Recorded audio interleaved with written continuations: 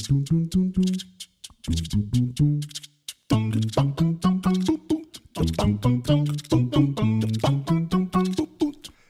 back to Spellstorm Miniatures. My name is Jeremiah, and I am one of your hosts this evening. Dan, my other co-host, isn't going to be here with me this evening, but I do have an exciting episode for you.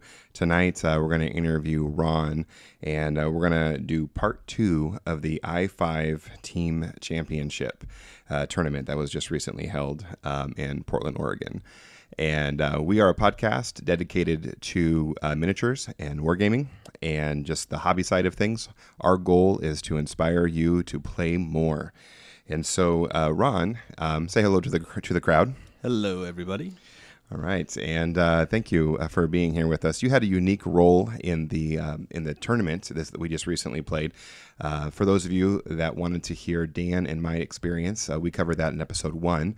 But Ron, can you fill us in on your perspective as the captain tonight? Yeah. Excellent. Okay. But before we do that, I want to get to know you. So tell us a little bit about yourself. Tell us a little bit about kind of your gaming history, where you come from, and how you got to the point we're at today. Absolutely. My name, again, of course, is Ron, and I've been gaming pretty much all my life. I started with miniatures gaming, I think, with a lot of folks that have come to Warmachine through Games Workshop. 40K specifically is when I initially started, jumped into fantasy. Hey, what 40K army did you have?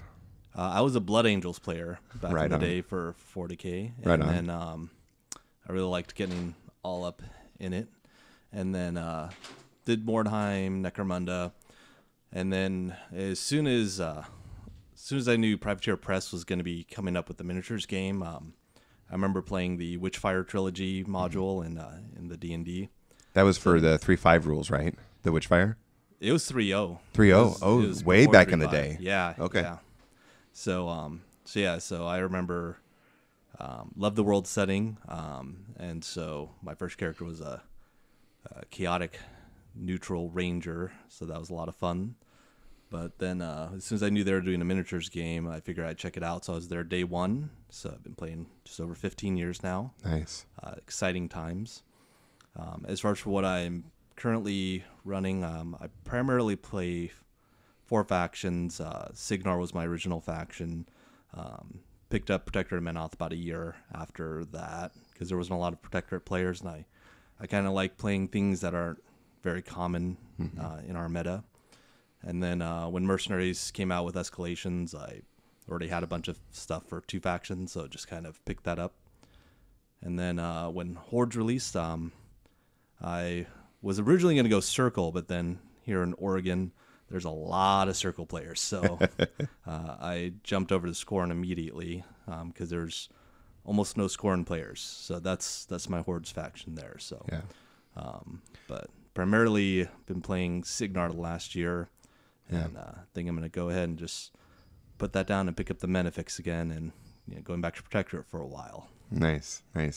So in my first episode, I was telling how you were the one who introduced me into Warmachine. And part of me gets upset with you because you didn't introduce it to me sooner. But when Mark III dropped and the new rules came out and the new fresh battle boxes, how did you feel when that came out? Like as a game and as a player of the game from the beginning, what were you thinking when that happened? I loved it. I was very interested in seeing how the new iteration of the game would go because Mark II, obviously from playing the game from the beginning, Mark II did feel a bit stagnant as to what you'd see. So basically every faction you'd come up against, you know exactly what to expect because it's going to be the best of the best of whatever that faction has to bring. So I'm real excited now that Mark III's here, and it feels like it's really coming to its own with every faction now having gone through a CID. So once the last dynamic update for Scorn hits, then it feels like everybody's gotten a little something that I think brings it to the equal competitive field. At least everybody should have at least one solid theme that they can back. But yeah, I just really love the concept of what Mark III had to bring, and just it really kind of broke open the game. So Yeah. now you can see so many variety of things, and that's awesome. I'm really excited. When Mark III dropped, it was really easy for me to get in Yeah. by picking up the battle box, and and you just like, oh yeah, I'll play games with you, Yeah. and which you have, you held up your end of the bargain there. I of course started with Kador, and I'm branching out too now. I'm building some Scorn, so I might be one of those very few Scorn players. When Dan and I started this project, Spellstorm Miniatures, our goal was one of our goals is to help just kind of build the community up here in the Pacific Northwest. And we have a lot of great players, and over the past few years, I've made a lot of great friends. How do you think Warmachine and Hordes fares? Like, you use the word meta to describe our community of players. Where are we? Like, do you feel like we have a really good, strong meta? We have a lot of players and things like that. Absolutely, we definitely have a very vibrant meta. There's a lot of different players. Every faction's represented to some degree, and when you go to a tournament, you can expect to see a little bit of everything. So I think that's really exciting, and I think that's something that not a lot of areas may have to offer. So I think that's something that's very unique to us, and basically we can see things that you might expect at a con, just at a smaller scale. Yeah. So I think that's a very unique thing to the Pacific Northwest, specifically the Oregon, Portland metro area, greater meta, is that we do have a ton of players that are really passionate about the game. Yeah. And, Yeah. And about the Mark III release, I love the fact that Privateer Press made everything that you need to play the game in that battle box, because that's the way I pitched it to you, which is true. You get the tokens, you get dice, you even get a ruler, a map, obviously the figures. You just need glue, and then you can get started. And that just makes it a really easy pitch to introduce new players to the games. And honestly, I have a ton of fun just playing Mangled Metal, just smash robots together, because that's what got me into the game. So Yeah. I was sold on that from the get-go. When Ozzy started playing, that's how we did it. We started with the 0 Point battle box games and slowly built up, and and we had a tournament in September, his very first tournament ever, and he wins 2 games. Like, super proud of him. Yeah, and that's insane. That's Yeah. It might not be the same experience for me playing from the beginning, but I do know this game has a very, very steep learning curve, and I think it really rewards people that stick with it, because this game really is very unique, because I think it kind of takes some elements of like card games and strategy games and really mash them together. So I always describe it as a hybrid of Magic and chess smashed together, because you can build combinations with and fun synergies. models. Exactly. But positioning, is just as important, if not more important, and going for it. Yeah. So one of the things that I think is very exciting about the Pacific Northwest is we have the I5 Team Championship Tournament. And so teams from Canada and California, Washington, and all over Oregon come and participate. And we just recently had ours 2 weeks ago, and there were 16 teams there. And you were the captain of our team. And I want to hear from you, from your perspective, about the event. First, how many times have you participated in it? Kind of what were your expectations going in? How did you prep for it? That kind of stuff. Because I want to encourage people who are listening to this episode to, if they have never played in the I5 team tournament or team championship event, to think about playing next year, because to my mind, it's the most fun I've ever had playing Warmachine. And so this is part of a sales pitch, but I still want to hear from you.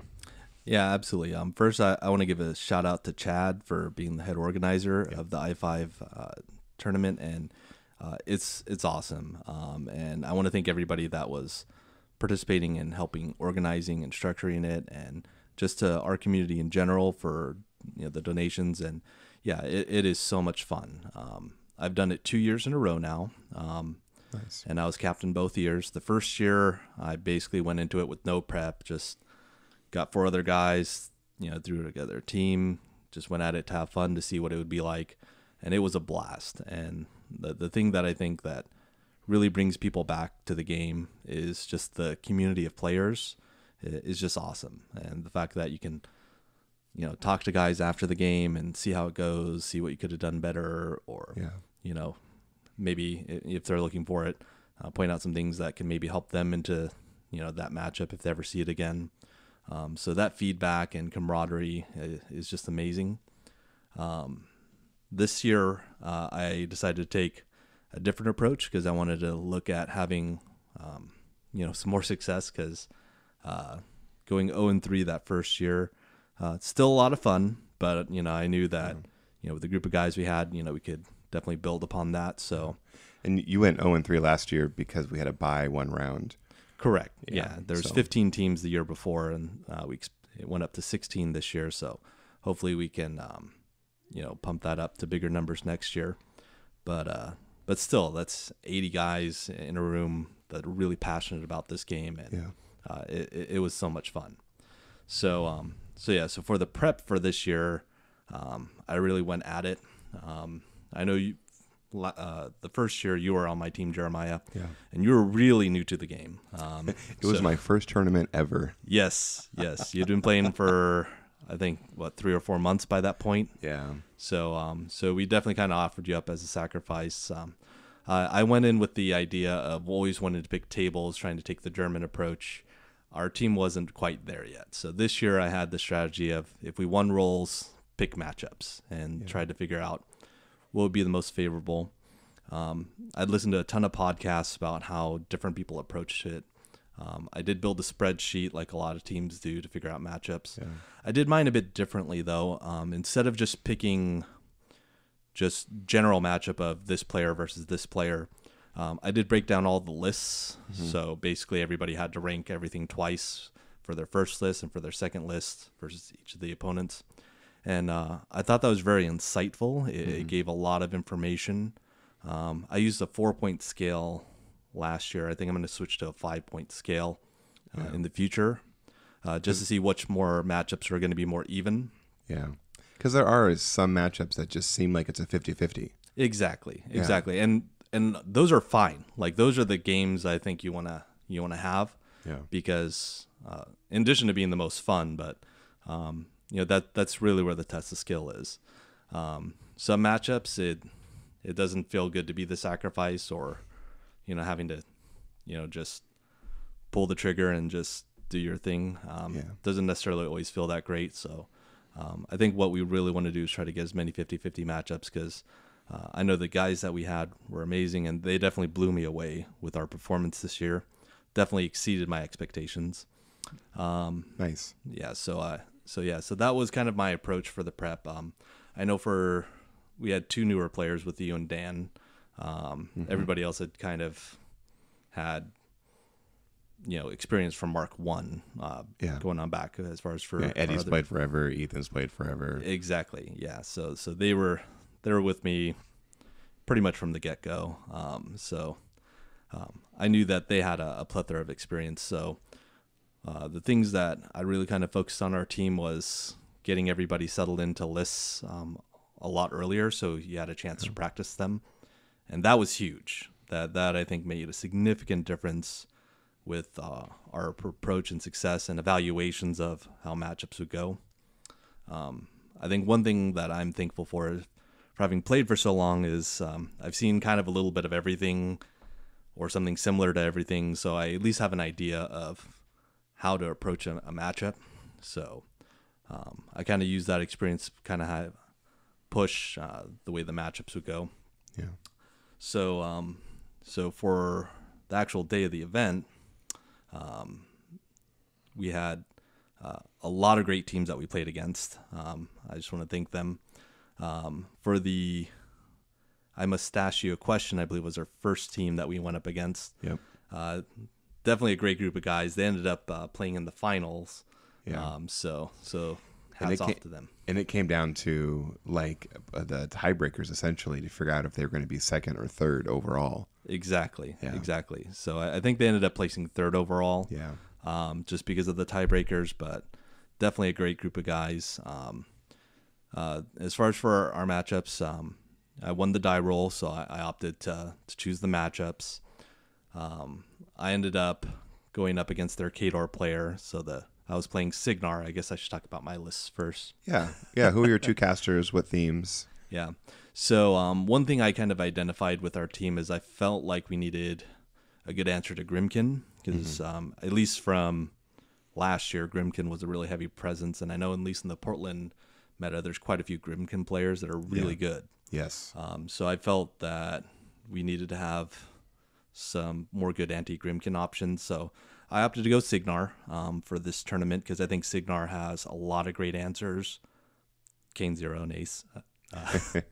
That's really the answer to Grimkin. So I built a Siege 2 list in heavy metal, which I know is kind of going against the grain. But I love it. It's very toolbox. The way I kind of leverage Siege is I do use Forge Guard with Murdoch, because as great as Siege 2 is in Gravediggers, his best spell is Fury, and it's kind of lost in that theme, in my opinion, because at the end of the day, Trenchers don't hit hard, and he can get them to hit moderate. If you take Forge Guard, PAL 14 Weapon Masters, they'll kill anything. Yeah. And the problem with Forge Guard is threat range. Well, Siege fixes that. In heavy metal, you also get to take Runewood, so you have access to Pathfinder if you need it. But he also can give +2 to their charge attack rolls, so it has that accuracy corrector, Nice. which they can also use. So between a damage buff, a threat range buff, I can do plenty of defense buffs, because you can put them on a hill. They can dig in for 2 rounds between Siege's feet and their mini feet with Murdoch. They can go up to defense 16, armor 21 with Arcane Shield, with no blast damage. So they're pretty hard to remove. So, And you're running one unit in that list? you can only take one Merc unit. That's right. Especially making them faction. But that's definitely enough. I have some other tools, but if you haven't tried Siege 2 and Heavy Metal with Forge Guard, that's my gift to Signar. Do it and just rake in the dividends. Nice. Tell me about your other list. So that took a while to figure out what I was going to pair it with, because I never felt like I had a disadvantaged matchup with that Siege list. I felt like I had a game into anything. So the problem was trying to figure out, well, what's another list I can do that can kind of ask a lot of questions. And Signar has some options, but I kind of took it from another approach. I was listening to a few different podcasts, and a few of them had brought up this concept of, well, play 2 similar types of lists, and then you can just focus on whatever caster is going to be better for the matchup. So I really liked that idea, because I really love that Siege list, and so I ended up taking Haley 2 as my pairing, also in heavy metal. The framework's pretty much the same, but instead of Forge Guard, took Ion and Holt, and a few other nuanced differences. But that really became kind of like a silver bullet for Grimkin and just kind of Jack heavy lists in general, with the exception of Slayers, which we'll get to. Yeah. But yeah, so now back to round 1. You're playing Khador. Yeah, so I get dropped into Khador, and so it ended up being Vlad 1 rock. They had a Vlad 2 Armored Core and Vlad 1 rockets with Winter Guard. So looking at that, I knew that if it was Armored Core, Haley 2, even with Ion and Holt, would still have some problems armor cracking enough. So I opted to go with Siege, because Siege has no problems cracking armor, and he's got volume of attacks with the build that I went with.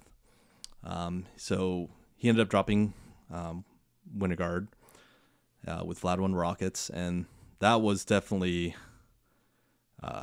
that's definitely a scary matchup if you haven't played it before. But I've played against it before, not specifically with my Siege list, but I had an idea to the approach. Top of 2, he ends up taking my Cyclone that I have in the list, that's Jack Marshall under Runewood.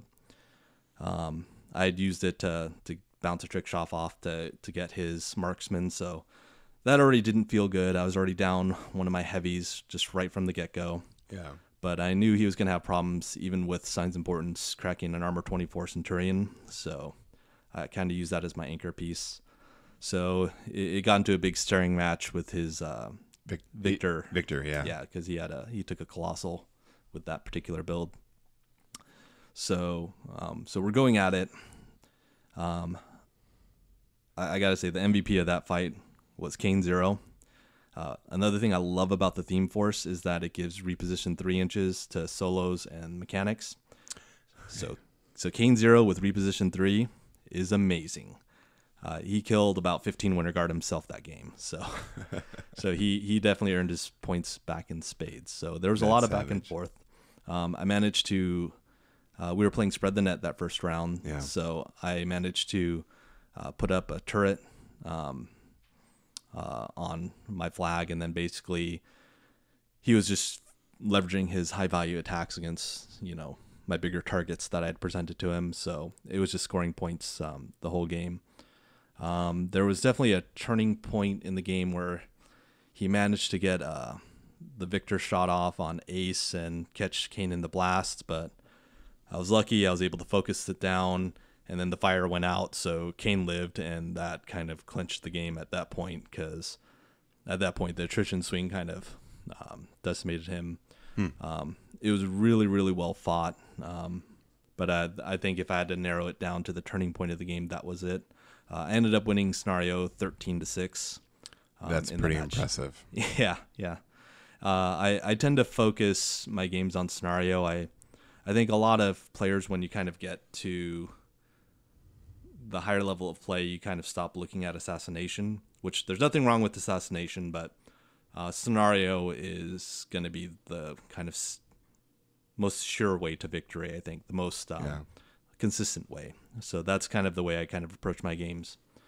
So round 2, we end up going against one of the Ben teams.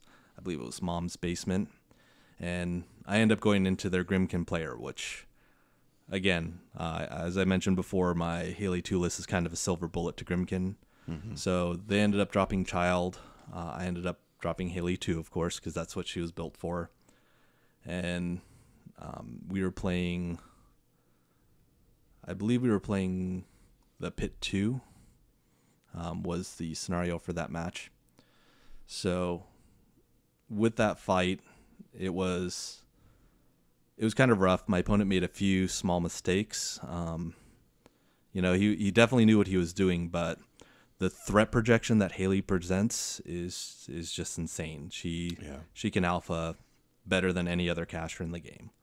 And with the low model count, they were doing Dark Menagerie, of course, with the Child, and her control effects with a smaller model army count is still tremendous. So I was able to basically alpha twice, and he just ran out of models. And with the control abilities of Haley, I managed to take that scenario as well, 5-0. So that felt like I was doing my part. Unfortunately, we ended up losing that round 2-3 again. Yeah. So, we had lunch. It was kind of a nice way to, disseminate information, see how people are going. Dan and I were talking, about that, and we felt like in both rounds 1 and 2 that we still, we had a chance. Yeah, absolutely. Like they were really good games. Absolutely, and that's what I want to see. Because at the end of the day, it's all about having fun, and I gotta say, doing the matchup process was definitely interesting. The spreadsheet, especially my approach, I think, really helped expedite it on our part, and I think it gave us just a little bit of extra time for me to kind of go to you guys and give like a sentence or two of like, here's this is kind of a general game plan, or focus on this, watch out for that. So that really can help. A long time ago, you and I were talking about the development of a player. Mm-hmm. And you said there was basically 3 phases of the development. Mm-hmm. And I can't remember what they all were. One of them was learn your models. Yes. The other one was learn your opponent's models, but I can't remember which stage those are. Yeah, absolutely. So I do think there's different stages to mastering the game. Yeah. So the first stage is just learning the basic rules of the game. That's what it is. That's the first stage. That's the quickest stage, because rules are rules. You play a couple of games, you get the gist of how things move. You learn what a charge does. Exactly. Yeah. How to make attacks, what the stats actually mean. The second step, and this takes a while, And it varies from person to person, but that's learning what your stuff does. So what are the combinations that you can pull off? Yeah. Having stats memorized. Having stats memorized, what's going to be kind of effective combinations, things like that. Yeah. And that, I think, in the grand scheme of things, doesn't take that long either. Especially it takes reps is what that does. It takes reps. It takes practice, and it's not immediate, but that's something I think most people can master within a couple of months to a year. It kind of it varies depending upon schedules and stuff like that, how many reps people can get in, and just personal abilities of individuals. People learn different rates and whatnot. Yeah. But I think in the grand scheme of things, it doesn't take that long. And then the third stage. The third stage is the longest stage, and this is the thing that can take people typically a couple of years, is learning what your opponent's stuff does. Because when you're new to the game, you can lose just simply because you didn't know that an opponent could do a certain thing, and that can lead to an assassination or change the game state in a way that you can't recover to win. Right. And that's rough. That's the learning curve people that are new to the game really have to learn. See, and I bring this up now because you're talking about the spreadsheet. And by being a member of your team, what the spreadsheet did for me was it encouraged me to look at specific lists. I started actually kind of doing homework and started looking at all these other factions and casters and what the theme benefits to give them and things like that. That really, really became, I think, a defining moment for me in ushering me into possibly that third stage of development as a player. And that's great. Yeah. And that makes me so happy to hear, because if you can learn from your games, win or lose, and I think you learn a lot more about losing. Those lessons kind of stick with you more, I think. At least it does for me. And I've lost plenty in my time. Like I said, playing 15 years, I've lost plenty of games. Yeah. But those are the lessons I think stick with you the most. Yeah. And if you can start to evaluate matchups, what things can do, you can kind of identify, things can be kind of similar even in different factions as far as for approaches and, things to watch out for, because every caster can present unique things, and every faction presents unique things. So there's just so much to learn with this game. Yeah. But if you can master that third step, that's when I think the game really kind of opens wide up, and that's when you really start pitching those fights. So once you get to that level, to me, I think that's when you really start playing the game, because then you're on an equal footing with everybody at that point. So that you're not going to get gotcha'd. You know that you got to approach games in different strategic ways, and that's where the chess match part of it comes into it. Yeah. So then going back to the tournament now, we had lunch in between round 2 and 3. Yeah. And I really feel like that was a turning point in our tournament as a team. We got to sit around a table and talk about that very thing. And so once you get us out of lunch and get us into round 3. Yeah. And I got to say, even though we lost first 2 rounds, they were close, 2-3, and especially with some games that could have gone one way or another. Dice happens, gotchas happen, things like that. But the fact that they were close games gave us a lot of, I think, was very encouraging. And the fact that you guys were really pulling your weight as well. So that was really, really good to see, because the first year I was kind of the only one winning matches. Which obviously, it feels good to win yourself, but I'm way more happy when you guys are winning fights, because there really is that team aspect. And as someone that did sports in high school and stuff like that, you get kind of a unique mentality when you actually join like an organized team. So so it was nice to kind of have that experience kind of come back all these years later. So coming back to it, we had a nice discussion, and then we approached round 3 against the second Bend team. So I know they had 2 teams there, so we played both of them. That's right. I think they were the Prairie Wrinkle Pandas. That sounds familiar. I believe that's the name of the team. Yeah. A lot of great guys. I ended up going against Gatsby 3 Nine Slayers.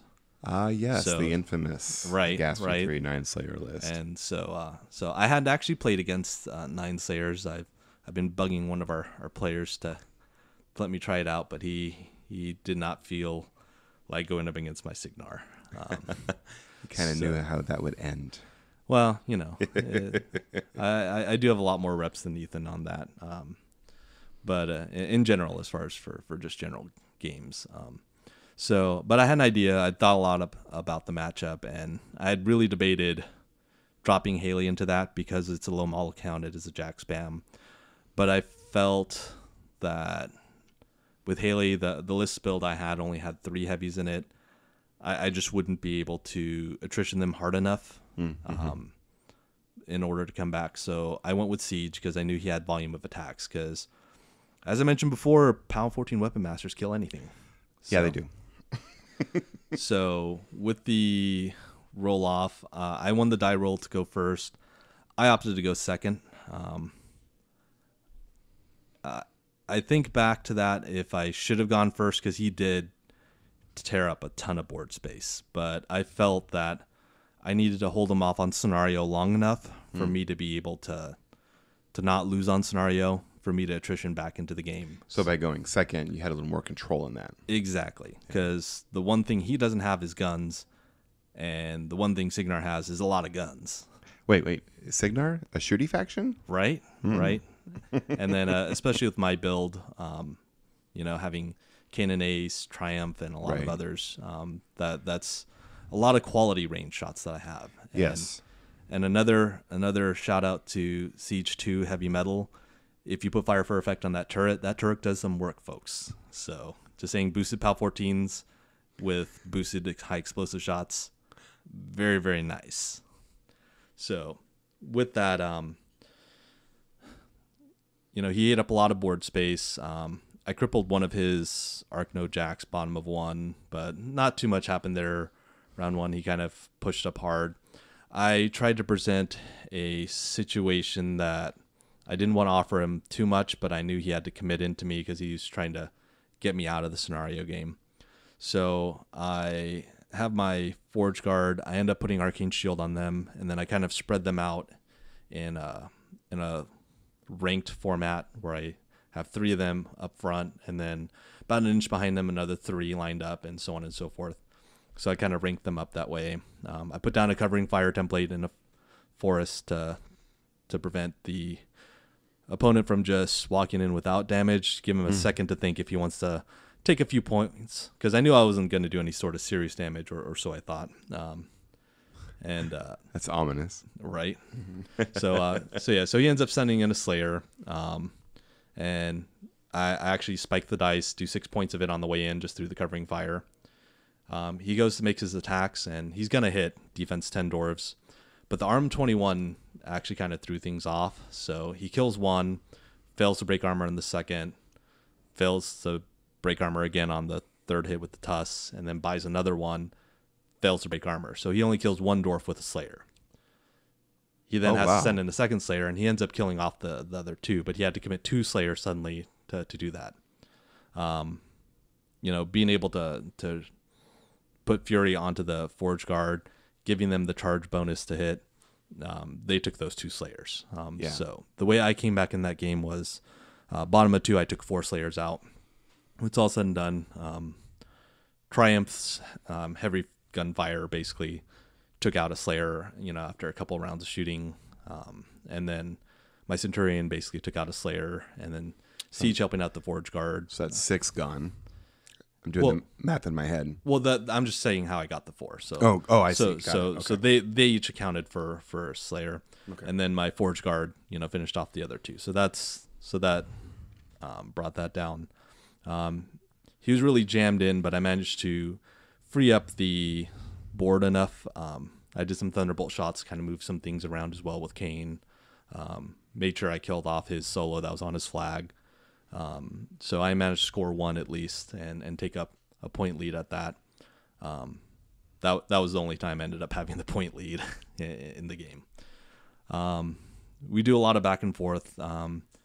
Bomba 3, I don't end up killing any more Slayers, but I basically crippled 3 to the point that they're not able to do anything. They're not effective anymore. Okay. And at that point, even though he was scoring steadily on points at that point, the fact that I think went second really set the edge, because he managed to get up to the game ended with him having 4 control points and with me just having the 1. But if I'd focused, I could have cleared my flag and basically start swinging to a point where I would have scored points where he just ran out of stuff to contest. Yeah. So I wasn't going to end up losing on scenario. He ended up having to commit Gatsby to try to clear his zone to make sure he could try to push for the scenario win.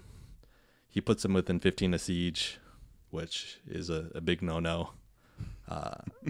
However, I decided, well, I'm going to soften him up, take some boosted gunshots, and I just spike high. And between Kane 0 and Triumph, just put down Gatsby that way. So Siege didn't even have to activate. He didn't have to, but I knew I had Gatsby at that point, because if you're all not familiar, Siege 2, he's got a 15-inch. You move into it, I will kill you.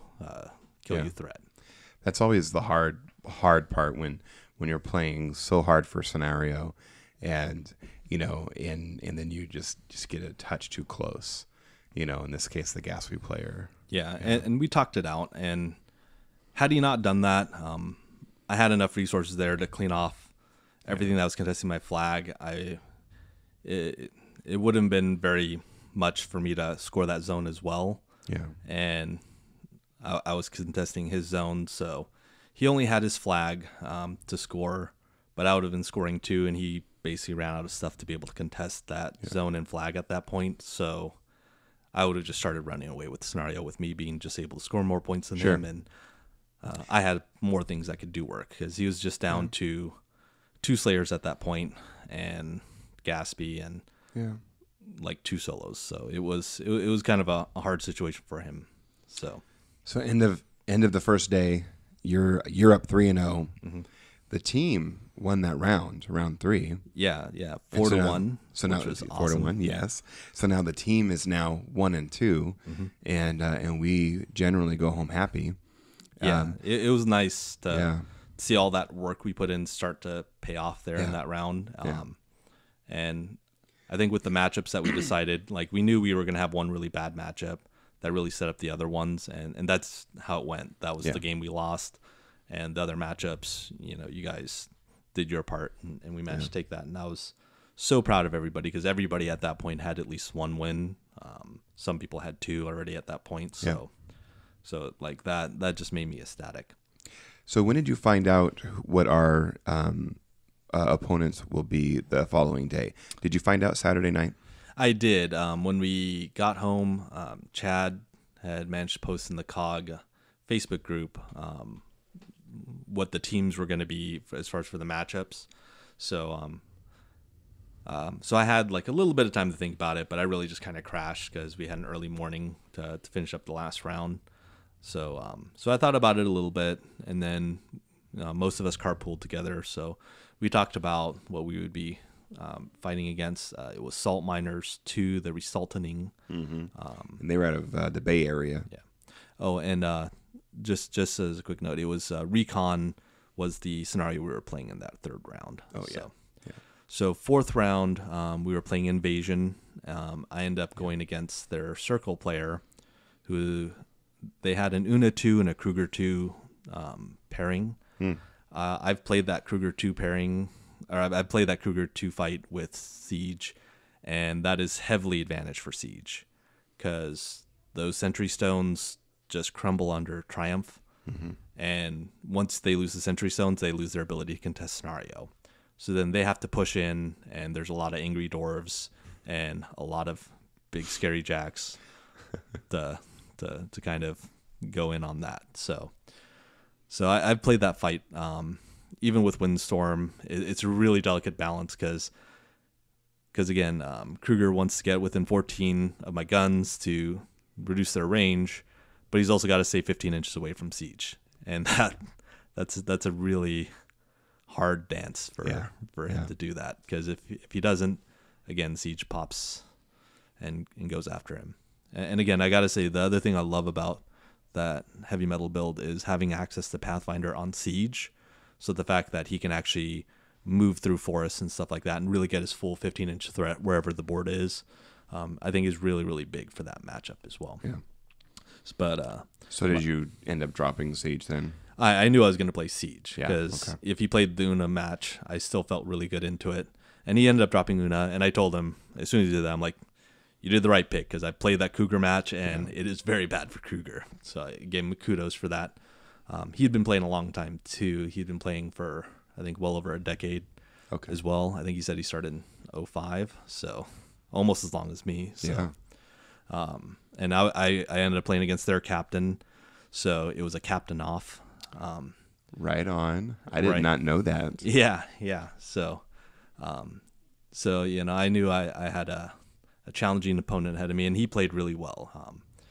So we set up, go for positioning. I end up putting the turret in the middle square zone. There's a big forest in the middle, but I kind of had an angle to shoot as the objective with the turret. Put fire for effect up on it because, again, that's money. And, he's positioning. He kind of abandons one zone pretty much altogether and is kind of doing a refused flank formation where he's getting ready to push into the opposite zone. Yeah. So I kind of aligned my forces to be able to fight there, but I do commit quite a few resources to the zone that he's abandoning. And based on the way that was lining up, I knew I had to have Siege in that zone if I was going to score it. So he ends up contesting it with a bird that becomes important later on because I end up sending Siege in to kill that bird. And then I just couldn't get back far enough because the thing about Una is she's a really awesome assassination caster. And as we're going, I end up spiking a damage roll on his objective. The objective I hurt with the turret, but more importantly, he had wrong eye right next to the objective. I spike high, and he ends up having to make a tough check, which he does end up making. I end up dropping a few trick shots, and eventually one of them I just roll an 8 on damage, and that finishes him off. So that really kind of forced him into a bad spot, scenario-wise, because he had even less resources, and he was down on the peace trading at that point. So he knew he had to go for assassination, and I made a critical mistake, which I knew this was at the bottom of 3, because I ended up going second again. I end up forgetting to move my Squire, which I had totally intended to move to block one of his landing spots for a bird, and that ultimately is what did me in, because he was able to get his birds in. First one managed to barely not kill Siege because Siege is tough, but actually, no, I don't think I required a tough roll at that point. But he had a second bird that he was able to send in. And between Flank, Weapon Master, he had Primal on one of the birds. They just have an insane output. So even though I was camping 3, the fact that he had 2 birds gave him just enough for him to be able to get Siege. Yeah. I've been assassinated by those birds before. Yeah. Something was really interesting. That round, our team went 4-1. So everyone else. No, we went 3-2 that round. Oh, we did go 3-2 that round. Yeah, because me and Dan, I believe, lost our matches. Oh. But Okay. still. Then I had that fact wrong then. Okay. Yeah. But still, everybody else managed to carry out their games, and we still won the round. So I was really blown away by the performance of the team. Yeah. And so here's the funny thing. Yeah. So that was, the only game you lost that round. And so there I was able to win against my opponent in a top of 2. And so we were both done, and we were just sitting there talking about our games and things like that.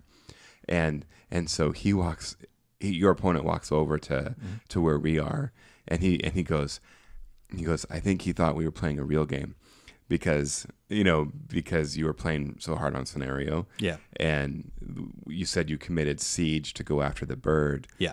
In hindsight, knowing that assassination would be forthcoming, would you have forsaken that zone, or do you think you still make that move, but just remember the Squire and things like that? No, I think I made the right play, except for the fact that I forgot to move the Squire. There it is. Because the Squire, I had totally intended to activate to block that off, because had that Squire been able to go there, he has only 1 bird that can get on me that can attack. And that wouldn't be enough. And at a 14 defense, 18 armor, the defense part doesn't matter as much, because with Primal, he's just going to hit, because he'll be at a mat effective 10. He was going to get the Weapon Master stuff, but at 18 armor with 18 boxes and tough, with me camping 3, I felt pretty good about being able to survive that. But the mistake I did was not moving that Squire, gave him a landing spot for the bird. Even despite that, I still had a chance to, if I got a lucky roll with the turret, because it had sentry fire, so where you had to place the bird, I still got a shot off on it. I didn't roll the right column, so if I'd been able to kill one of his aspects, especially if it was spirit, that would have swung it, because that was the bird that had primal. So if he had no spirit, then he would only had his 3 initials. He wouldn't have had the 2 extra attacks, and then he would have had to send in a bird that didn't have primal. So even though it would have flank, still being 6 off on the beak and 7 off on the others, is a rough spot for that bird to be in. It's those little details, that come with many years of playing, right? Exactly. Yeah. So I think I made the right play, except for the fact that I made one mistake, and that one mistake cost me the game. But that's what's beautiful about this game too, because looking about it, like, I was really proud of the way I approached it, because if I didn't push scenario, then there could have been a lot more back and forth. Right. It would have been a completely different game. Exactly. Yeah. So I would have. So with me killing that bird, that's what allowed me to claim that zone and put him in a position where he wasn't going to be able to win on that area at all, as opposed to just continuing to contest, and then waiting for another opportunity to come at me where I might not have as many pieces to protect siege. But it is what it is. Yeah. Well, and the fact that it's a team tournament, and so one loss doesn't actually mean anything in the grand scheme of things, because we still won the round. Exactly. And like I said, I was so proud of everyone. Yeah. And you guys played great. Thank you. I think every game that round ended with assassination, whether we won by assassination or we lost by assassination. That's right. Round 4 was the assassination round. It was pull the trigger for everybody on that time around. So, do you think you would play the part of captain again next year? Yeah, if you guys want me to. I have a lot of fun. Oh, yeah, of course I do. You guys. But was it a rewarding experience for you? Absolutely. Yeah. My wife will disagree. I spend a lot of hours going over matchups, looking at lists, because I really love that analysis aspect. Really working on that spreadsheet. I even took the opportunity to figure out if we had to put up a player first, deciding who that player would be beforehand, just so we could just get to it right away. Yeah. And kind of, in a sense, put the clock on the opponent. So, even though there's not like a hard clock in the matchup process, there's a bit of a time frame before people have to get started. So, our matchup process went super quick, and I think we did the right choice. I did my part in winning all the rolls, so I chose all the matchups for all 4 rounds. So all that time and effort I spent deciding who we'd put up first was not used at all, but I did my part in winning that die roll. So yeah, there you go. Well, we're gonna wrap up this conversation, this little interview here.